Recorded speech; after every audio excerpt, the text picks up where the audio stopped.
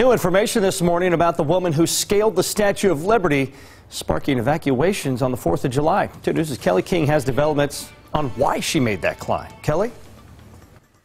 Well, Teresa Okamau told police she was protesting the separation of immigrant children from their parents. The 44-year-old was arrested Wednesday after more than a dozen NYPD officers spent hours talking her down from the Statue of Liberty.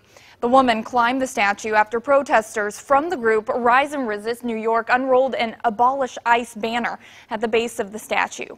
Members who were later arrested say they had no prior knowledge of her plan to climb the statue. U.S. Parks Police evacuated the island.